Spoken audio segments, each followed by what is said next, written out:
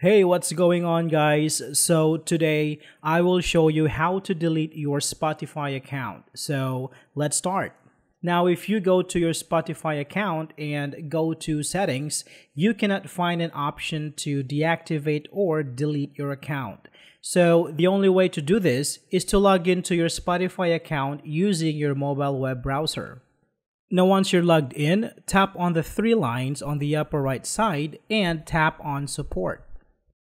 Now scroll down on the following options and tap on Account Help. From here, tap on Account Settings and tap on Closing your account and deleting your data. Now tap on Close your account from the first option. Now from here, tap on Close my account. So that's it for this video, guys. Thank you so much for watching and see you next time.